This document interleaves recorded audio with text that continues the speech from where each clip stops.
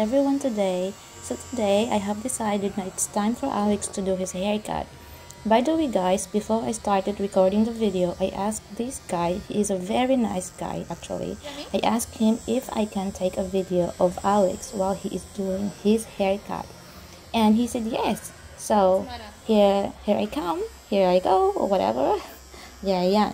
So it's been 7 to 8 weeks now, or I think it's more than that actually, since Alex had his last haircut.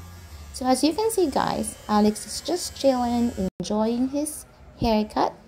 So in Australia guys, we call, in Philippines, ang tawag natin sa kanila is taggupit ng buhok, sa parlor or sa salon. Pero in Australia guys, we call them as a hairdresser. It doesn't matter if they are a man or a woman, they are called the same, a hairdresser. So that's a thought for today. So ayan, si Alex. I'm so proud of him because he is starting to get patient now. Dati kasi, wala siyang masyadong pasensya. Gusto niya pagdating niya sa hairdresser, siya kaagad yung nakaupo sa upuan. But this time, he is very good and he is very well behaved. Kaya yan, gustong-gusto niya yung nakaupo siya sa upuan kasi feeling niya he is a big boy. He is actually a big boy.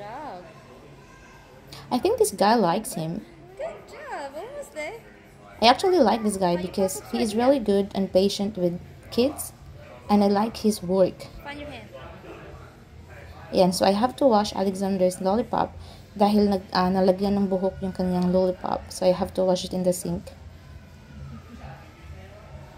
So guwapo ng baby ko. I'm so proud of my little boy. My half Aussie, half Pinoy boy. My half caste boy, my half bred boy, half breed. Not bread, half breed. Thanks for watching.